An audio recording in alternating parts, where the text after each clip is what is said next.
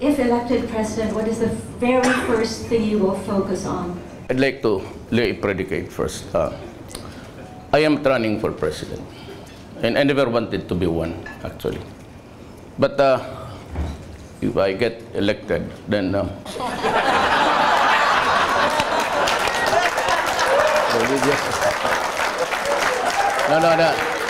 I was just joking with the lady. Ayaw ko talaga. I do not covet, I've said repeatedly. There was never in any forum that I said I'm running. Sabihin ko na lang ngayon, total, nandito na lang rin lahat. Ayaw ng pamilya ko. Pati yung anak ko nung naging mayor. And she is very vocal about it. And I don't know about my first wife. I have not talked to her. But my second wife, she does not also want me into the loop. The third and fourth, may dalawa pa ako. But if I want to be president, you should know that I have this vice versa. Pero ito, I keep this sort of mysticism, but hindi ito gastos ng gobyerno. I mean, they do not, I do not house them in condominiums, high-rise, or villages naman. Boarding house lang ito silang dalawa. I wasn't able to. Okay, ulit nga. Kalimutan ko eh. Mayor, mukhang nadidistract kayo. Medyo maganda ho yung una nagtanong. Pero ang question po niya is, what is the first thing that you will do if you are elected? I would suggest to the next president, the first thing that I'll do is 25,000 below, no more income tax. They can go home with their money. Second, as I will increase the salaries of our soldiers and policemen. Kulang yan, we cannot control corruption. Alam mo, diretso na lang natin. Mabuti pa. Let me tell you a story. I am not interested. I posted that declaration 2 years ago in the official website of Davao City government. Sinabi ko doon, I do not covet the position. It does not appeal to me. I have no need for it, and I don't want it. My stand today stays. Pero kung ako ang nandyan, I will not waste my 6 years to add to the 6 years of the past presidents. I hate to stay there for 6 years with an inutil term. Tapos sabihin ko lang niya after 6 years, ladies and gentlemen, my beloved countrymen, I did my best. But just the same, like the others, my hands are tied. We have to honor the Constitution, this Congress, and everybody, things like that. Because in that Constitution, may nakita silang wellspring eh. And that is the appropriation. For as long as the President has to ask money from Congress, specifically from the lower house, wala ka talagang magawa. Every time that you do it, they would say, we will impeach you. Well, I tell you, I will not sit there for an uneventful term. Either I make something new of our country or I resign immediately. Yes, please state your name and your organization. Thank you. Hi, good afternoon, Mayor. Hi, I'm ma'am. Peter from Oxford Business Group, and I'd like to ask, how do you replicate the model of Davao to a bigger scale? I cannot do it on the present circumstances, structure. Wala, masasabit ka talaga. Kaya kung gusto ko, sabihin ko na sa inyo, let us all reform, including me. If I have to do it, I'll just say that we will study 6 months to 1 year. If I could not get even the slightest reform, hihiritan ko talaga kayo. I'll declare a revolutionary government. If Cory did it, why can't I? Then I can start with the cleansing. It has to start with me, the military, and the police. And I will use the money to increase the salaries of all teachers in the Philippines. Nanay ko kasi maestra. Walang maestra na umuwi ng public school teacher na 18,000. they are eternally tied to the 5-6. Of course, the military. Sabihin ko sa kanila, lalo na yung mga polis, sige, I'll increase your salaries. Huwag ka nang hingi-hingi lang. Barilin kita. Prangka-prangkahan na lang tayo, huwag na tayong pakurnehan dito. Ang driver ko na polis, 3 anak niyang babae. Every enrollment time maghiram siya. So sabihin ko siya, what is your take-home pay? Sabi niya, sir, 1,500 na lang. Gamitan mo lang ng 1+1. Alam mo talaga na magkukurap yan. You have to increase the salaries. I'll give you 50,000 pa 70,000. Marami akong pera eh. Alam mo bakit? Sarado yung Congress. But I will not dismiss the employees. Tumawa pa rin sila. Mayor, we have one more question. Yes. State your name. Yes, Miss Marisa Dalmar of Buhay OFW TV, and of course, Director of VACC, Volunteers Against Crime and Corruption. Mayor, what is your take dito po sa BBL, sa Bangsamoro? Kaming taga Mindanao, we are for it. Because it might really spell the difference between existing and dying. I mean, war. Murad at one time said that if there is no BBL for him, he'd go to war. 2 months after, the president himself, in reaction to a question, sabi niya, if you do not give to Murad the BBL law, you might as well start to count body bags. Then, 2 weeks after, Deles, Siging, came out with the statement 14 issues ago sa Inquirer. There will be a bloody confrontation if there is no BBL. I think there will be a bloody confrontation. And that is why, if you allow me, I'll explain why I was going around advancing federalism. Pag wala kasing BBL, which, tanong ko, if there is one, it would be watered down heavily. So that would not be acceptable to them. So there would still be trouble. Itong federalism was a brainchild of Kanoy, Senator Pimentel, the father, and Lito Osmeña, the governor of Cebu.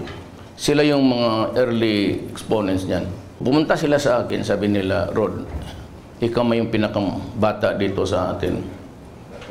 Sabi niya, 50 ka lang siguro eh. Sabi ko, yes sir. 50 years old. Sabi niya, you carry the torch of federalism. Alam mo kung bakit ko tinanggap yan.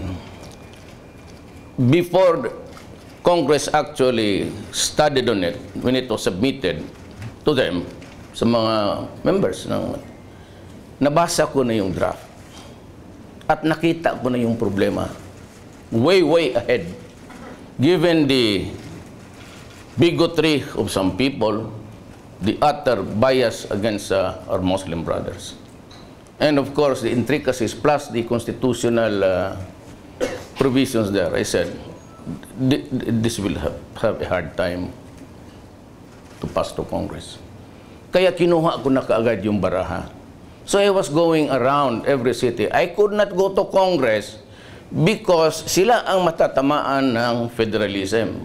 You just have to do away with the unitary type. You go federal, they will lose their jobs, power and money. So I went around cities promoting federalism sa local officials. Yun ang ano ko. At may nakita itong iba dito, yan, sa harap ko, yung iba nandoon. Sinakyan na lang na for president. Sinabi ko, ayaw ko. So, Mayor, marami pa po. There's one over here. I'm Cynthia Carrion from the Philippine Olympic Committee and former Undersecretary for the Department of Tourism and Philippine Sports Commission. And I just wanted to know that all of us here, all I know, are clamoring for you to be the president to announce. But I would like to have the job of convincing your wives to please allow you to be president.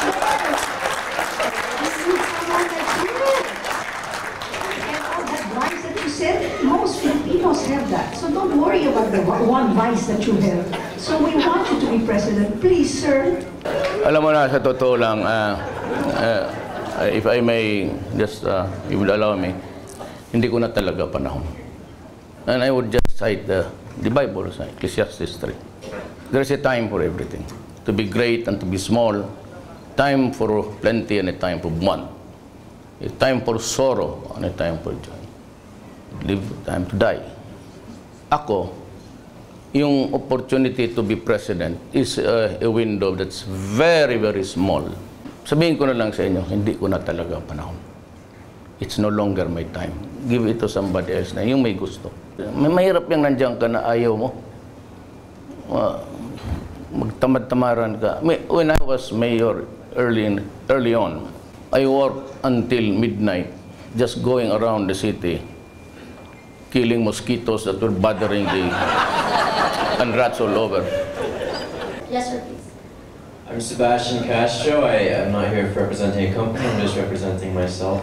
A lot of economists believe that one of the most efficient ways to tackle poverty, to really have more structural change, is land reform. When it comes down to it, the agriculture sector still is the biggest sector of our economy. At least it employs the most people, right? You have tens of millions of people who are poor farmers who do not own the land they work on.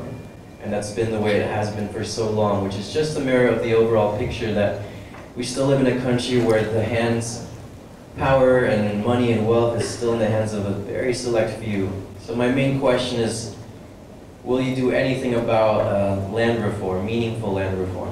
I will try to figure out if it's still needed an extension. It has expired, the law on land reform. If ever I would reinstate it, I would not go for a thing just like giving them 2 hectares. Because most of the lands given to the beneficiaries, would you believe it? About 85% of those given to the farmers, tenants, are back in the hands of the landlords. The land reform was really a faulty one. Unless you supply the farm implements, give them the fertilizers, the seedlings, and even assure them of the market. Because a competition of importation would really kill them. Even at great prices na lang, even at that, just figure out how much you can buy from them to be sure that the produce are sold. You know, with the coming of the Asian economic, I don't know how much tariff now. It's a very, very low, 3. Maybe the time will come, it will be 0. It's a free trade actually for all. But that kind of a system is only good for the highly industrialized countries. Now remember that the Philippines is an agricultural country. Economy natin based on agriculture. We'll have to do some protective measures, not even safety nets. You'll have to just say to them, you know, guys, you'd kill my countrymen, and I can only accept so much. Eh, kung mag-i-import ka, tapos mas murang-mura, patay yung Pilipino. We can talk of something else, about the China problem. But then again, this is not really to, you know, with the Americans, with due respect. That problem in the South. Let me ramble on because very important for you. Ano yung China Sea? We cannot fight the Chinese. America will not die for us. I am very sure of that.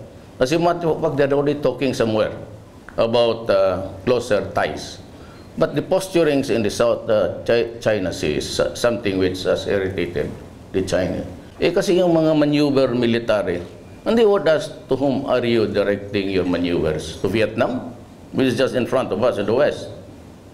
Obviously, it's against the Americans. But the Americans they have a broken spirit right now. The class hatred, the color, has emerged again, rear its ugly head. And this is something which cannot be done publicly doon sa kanila. But we know that the problems of America are multiple. 2 of them prominently is there's a class, a race hatred now. It's growing. The Confederates of the South are really adamant about the freedom of what? To talk, to fly the flag. And America is deathly afraid of terrorism. The last thing that really would do is to go into a quarrel. And even in the Europe, it's losing its grip. About the Ukraine, nothing except criticism. Now Greece is being paneled by EU. withholding aid, and Merkel of Germany seems to be standing hard. And the problem ganito, with the coming of Russia, who offered to give them gas, fuel, and the 10 trillion of the Chinese, and he would just say, I'll buy your debt, then you can grow and I'll give you the space of maybe 10 years to pay us. There's a growing hegemony in Europe and in Africa in favor of the Chinese and Russians. That's how it is. That's how I see it. Itong Greece na to, pag talagang sipa nila, pupunta yan China. And China would say, good. How much? 32 billion? I'll pay it. I'll give you 15 years to repay. So that is how dangerous the world is today. Russia is bristling with weapons. And they have, I feel that they have reached the parity in arms. Kaya takot ng Amerika eh. Alam mo kasi, if the Americans really wanted the influence in Southeast Asia, they could have destroyed right at the beginning the airport and the islands now that are being built around. Noon pa sana inupakan, takot talaga ang Amerika. But that's to assure the Filipino spirit and the rest of the ASEAN, they go into maneuvering business. Good afternoon, Mayor. My name is Patrick. I'm a student from De La Salle University, and I'm also interning at the U.S. ASEAN Business Council. I'm tired of the atrophy in our government, and my question is, how will you inspire public servants on a national level to bring the best kind of service or top quality service to our Filipino people and bring back trust in our government? You know, earlier on sa pagka-mayor ko, in my inaugural speech, the first sentence is, I hold it an article of faith that no progress and development in this city will come if we have not law and order. Sabi ko, we have to have peace to enable the money from the pockets of the investors to come in. Pag wala talang patayan tayo, you kidnap the bank manager, sabi ko, patay. Kaya the best antidote kasi dyan is really to create an environment where the human being with so much talent can function. There has to be law and order to inspire people to even to join politics. Marami kasing Filipino talented, but they disdain public service because of corruption. There's another one here. Yes, sir, please. Pepe Galvez, private citizen. Mayor, I believe you have a sincere and caring heart, because otherwise you would not have been able to do the kind of change and improvement you did in Davao. In fact, I believe that your sincere and caring heart goes beyond the love, wishes, and the whims of your spouse and your other women or whatever. So what is it really that would trigger you to run and be willing to serve our country and our people? You mentioned about my women. Ikaw, ilang iyo? Okay, kung isa lang, kawawa ka naman. Ay, kawawa ka kung gano'n. I pity you. I cannot survive with one. Pag inaway mo yan, tablag ka na yung araw na yan. Alam mo talaga, ako it's too cavalier fashion ako kasi hindi ako interesado eh. That's why I can really mouth whatever I want to say. You know, kagaya noon sa sabi nila, pinapatay ko, tapos human rights. Sabi ko, so be it. If you have the goods on me, file the case. But I have a job to do and I will do it, whatever it is. Yes, sir. Please state your name. Good afternoon. I am Jay Season from Sampeda before your time. Yes, sir. This is a problem that I know you are concerned because up to now, your city has not received its rightful share of the IRA, which is provided under the Constitution to be given to local governments automatically. Now, will it take you to be president to be able to give all the local governments autonomy in the sense that they receive their 40% share of all internal revenue taxes collected by government. That's the reason why we should go to federalism. Because the unitary type of government was created by the Spaniards in 1521 for 400 years. When the Americans came, because we were given this country was just like a chattel, we were passed on to the Americans, they maintained the unitary type until today. You know, if you look down to Australia, it's parliament, federal. If you go still down to the south, there's New Zealand, it's federal parliament. You go up to Singapore, it's federal parliament. You look at Malaysia, it's federal parliament. You go to Japan, Diet, it's a parliament. And you go to South Korea, bigger parliament. I said if a shift to federal would greatly improve things, because then you do not need to wait for us to receive. In federal, you retain the proceeds of your resources. Then you contribute to the national federal government. Ito ang Pilipinas eh. Let's limit ito. President, ito. Mayor, the powers are. It's not inclusive. The residual powers not found in that document's autonomy law goes back to the DILG.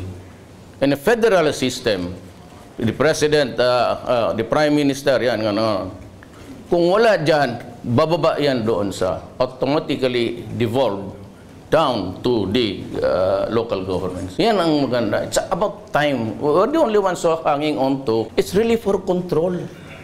That's the reason why you want to build a railway and everything. You have to go to NEDA. Ang NEDA, sino pong taga NEDA dito? Dukdukin yung ulo nyo. Tagal ninyong mag-process. You sit on the paper. You know, in Davao, you have 72 hours.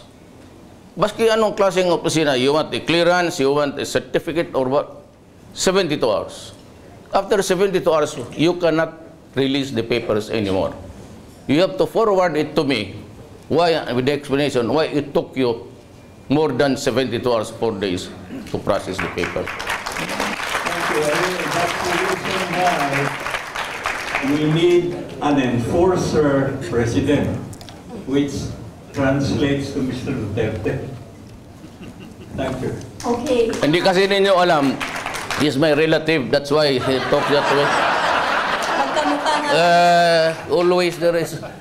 Okay, we have one there, sir. Hi, Mayor. I'm Francis Romero from Jonestown, the South Philippines. My question is, sir, aside from the nationwide government privileges and benefits granted to developers and investors like the BOI, the PESA, have Davao City, during your leadership, implemented special benefits or laws or ordinances that is aimed to further attract developers to develop in Davao or investors to invest in the city? Ang isang problema lang is the NPA. If you are into agricultural venture, agricultural farming, you have to deal sometimes with the NPAs. And that is a reality which we cannot really deny everywhere. But the NPAs are very strong, or maybe the strongest sa Region 11. What I do there is I talk to them. I am a son of a poor man. Though my father became governor 1957-67, kinakausap ko lang. Yung taxation nila, hindi mo madala sa takot eh. Hindi talaga kaya. I mean, they are there everywhere. So I talk to them and to stop or to at least mitigate the travails of taxation. Pagkabago kasi sinasabi ko lang, Andre, pagbigyan mo ng panahon. Do not tax them to death at this early. Malulugi yan. Most of them bananas. Hindi banana industry. Kakao. Pero kung dito sa teritoryo ko, sa Davao City, I can guarantee you there will be no violence, even if you do not pay. Sinasabi ko, huwag ninyong patayin yung tao just for money. Prangka-prangka mo rin ako doon sa NPA. But I know the lingo, the talkative, because galing ako sa baba. It was a long and winding road of sacrifice, so that I really know ang problema sa baba. That's why I can talk to them. Pero yung mga business ventures, you let me know in advance so that I can talk to the NPAs. And maybe sabihin ko, give them a moratorium. Wala ka ng resibo dyan, ikaw pang apurado. But I take care of business sa Davao. And I must know. Ang rule talaga sa Davao, let me know kung ano ang problema mo. Kaya if I see yung mga kidnapper dyan, tapos sabihin ng pulis, sir, may nag-iikot-ikot dyan. Yung pa naman yung nag-kidnap sa Bulacan. Are you sure? Very sure. Didikidnapin mo. Tabla-tabla lang. Tapos sabihin ng pulis, sir, nandito na sa amin. Sabi mo, hingan mo ng pera. Maraming pera yan kasi mga kinidnap. Sir, wala raw. Di ko patayin mo. Maraming istorya. Diba, si Dilima. Maya marinig ang Dilima yan. Wala na Duterte. It is only in this country you take an oath to tell the truth. Sa Congress, I was summoned to testify against Bangayan because of the rice smuggling. So I was, do you swear to tell the truth and nothing but the truth? Yes. At one time, sabi ni Enrile, can you identify Bangayan? Yes, it's the one. Tapos tanong si Senator Enrile, Mayor Duterte, what will you do if you find Bangayan smuggling rice? Sabi ko, I will gladly kill him. Maya-maya, itong si Jinggoy, sabi, sabi mo, ano? Sabi ko, I'll give you an answer which you want to hear. Pag uwi ko doon sa hotel, nakahiga ako because I flew in overnight kasi magte-testify ako sa umaga. Yung crawler ng, hindi pala, nakaganon ako, sir. Diba, ang pula ako. Kalagay doon, Duterte to be sued for threatening. Bakit mo ako i-threaten? Masina, you tell the truth. Yes. Anong gusto mo? Gusto kong patayin yan. Ay, bakit mo ako ngayon kukulong na... Yes, please. My name is Terry Felix. I'm from HSBC, and my question is, Mayor, if let's say you get elected into the presidency and you're successful in all, as everyone in the room would seem to want, can you pick 5 people within the cabinet that you would want to remain in the same post for the next 6 years to continue their good work? Ma'am, sa totoo niyan, sabihin ko na lang, mag-resign na ako bukas, inyo na yung gobyerno. Kailangan. I mean, at this age, I said, I have enough accolades in my life to make me happy. Kaya yung pinipikit ko yung mata ko, I think about the presidency, Mayor, halos pareho lang eh. Except that I govern a bit of the territory in Mindanao. Para sa akin, okay na ako. Mga anak ko, tapos na. Nanununtok na nga yung gagang Inday na yun. Inday Sara. Yes, please. Good afternoon. Mayor, I'm representing from the Business Bureau. No? It has been said that the country has that unfortunate fate not to elect their good president. No? And you appear to be one of the good ones. How do you propose to overcome the tendency to elect only famous people like those in showbiz? No? Ang ABCDE, itong D lower pati because of poverty and maybe the only luxury is really the shows, yung mga sine. And they identify themselves with the character that they see there. It's part of the psyche, the community psyche. Hindi mo talaga maano yan. Kasi kapag artista na, tatalon-talon na sila gano'n. It's because lack of education. We cannot hope to bring this country to the next century if we cannot educate. If you cannot educate your children. That is why I said, if I become president, I propose to stop infrastructure projects. Complete those that are being done, but no new. I will use the money for mitigation sa mga kapwa-tao natin. Education really is very important. Yes, please.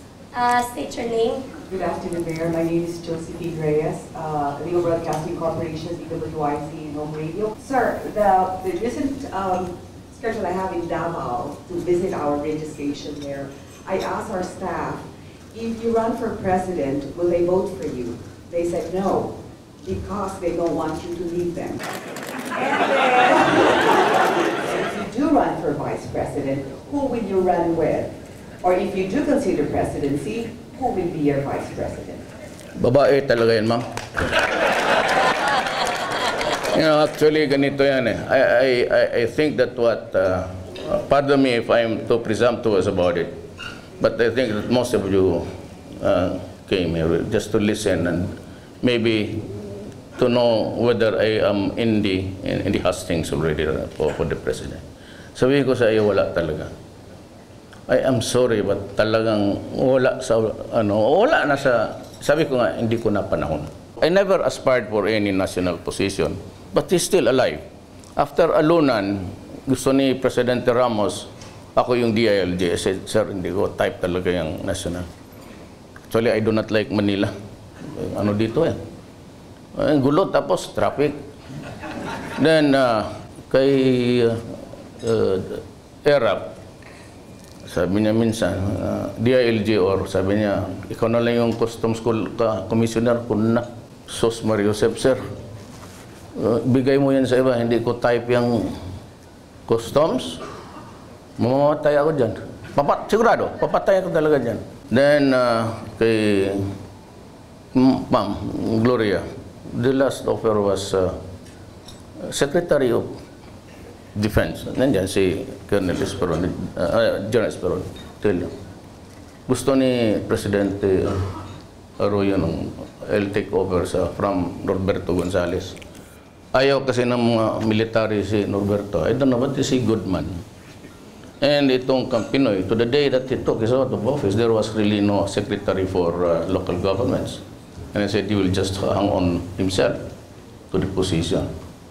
So at that time, Ochoa was calling me if I could DILG, sabi ko. Ayaw ko. Vice President, wala akong ganawa. Kung ako ang Vice President, I will cabal with some military men. Patayin ko na yung Presidente. Bakit pa ako maghintay na?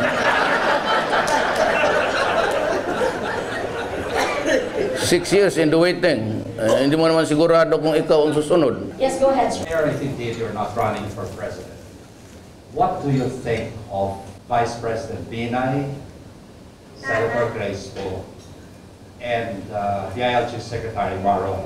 I think they're all presidentiables, and sooner or later they'll be proclaiming their candidacies for the top post. They're all good officials. They are in the national scene. Pwede silang lahat. And of course, Binay has may burden lang siya dyan sa, sabi niya, false accusations. Well, let us see. Po naman can survive the presidency by getting the best of the Filipinos, the best and the best and the brightest. All of them. Ganun rin. Kaya nga, sabi ko, I cannot endorse any one of them because they're all my friends. I want them to smile to me when we meet in the future na walang sama ng loob sa'yo. If I retire, kung magbalik yung anak ko, if you'll consider running again for mayor, I will retire from public life. I'm done. Because alam mo, ganito yan eh. When I am spent politically, and I grow old with so much medical issues, to whom shall I go for refuge? To the people in Malacanang, and who would feed you and buy your medicines? It's your family. Yan ang takbuhan mo at the end of the day, pamilya talaga. Kaya everywhere I go, sabi talaga nila na ano. And you know, when I say that I'll be running, I will have a rebellion in my own backyard. So what am I supposed to do? Alam mo kasi, isa rin yan is, hindi pa ako, I have not tasted defeat in politics. I have, behind me, 8 elections. Mayor, congressman,